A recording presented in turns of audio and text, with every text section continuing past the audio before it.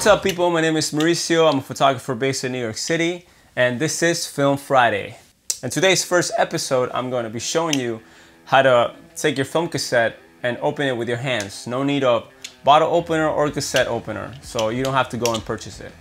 So what you're going to do is grab your cassette, and you're going to, right there on the edge where it joints, you're going to stick your finger there, your thumb, you're going to put pressure in it. See, it's going to open a little bit.